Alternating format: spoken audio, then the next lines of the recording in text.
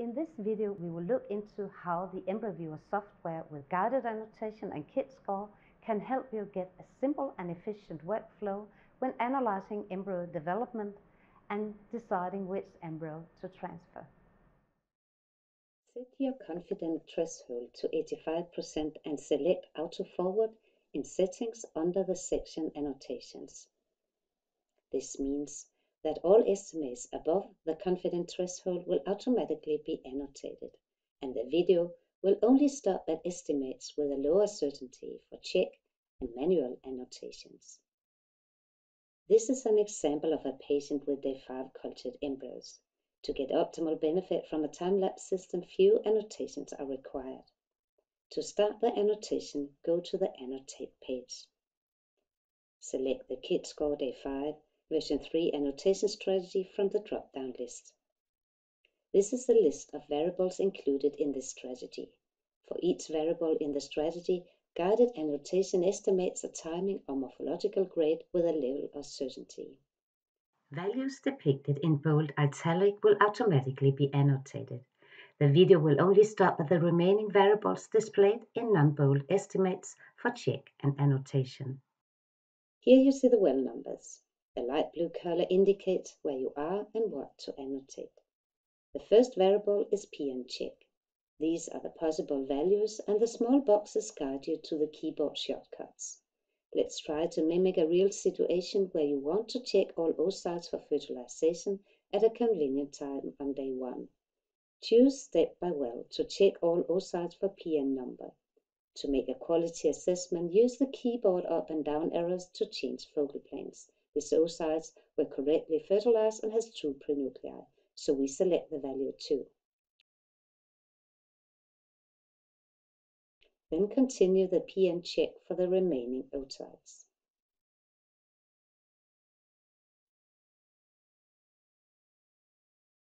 When all oocytes have been checked for PN number, go to the Compare and Select page. On this page, we can choose to view the annotated PN status for all oocytes. The oocytes that have 2 prenuclei are marked with a green dot. The oocytes that were not to PN are marked with a red highlight. Mark all oocytes that are not to PN with a red decision icon. This will exclude them from further annotation. Wait with further annotation on the day of transfer or until it's convenient for you. On the day of transfer, go to View Slide page. Mark all embryos that have not reached a stage that you will consider for transfer or freezing with a red decision icon. These embryos are now also excluded with further annotation. Return to Annotate page.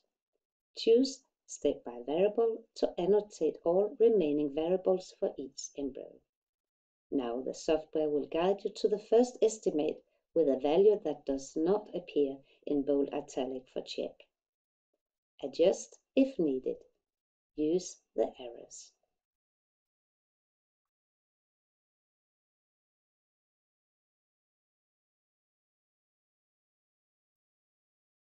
When the progress is noted as 100%, you have annotated all variables required by the strategy.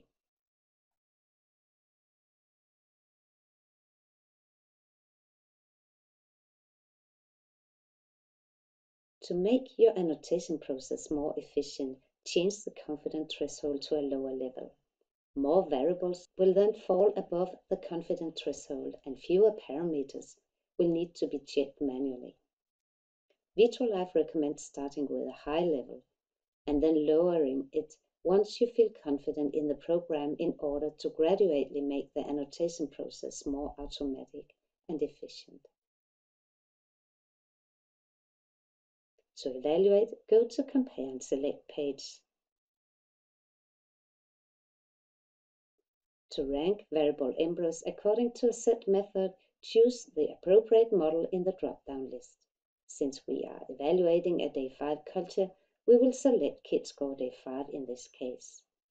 The model will calculate a score to support the decision of which embryo to transfer and freeze. You have now seen how analyzing and evaluating embryos can be efficiently done with simple strategies in Guided Annotation and KIDScore. If you would like to learn more about guided annotation, KIDScore, or other aspects of using EmbryoScope time-lapse system, watch specific videos on these topics or visit our website.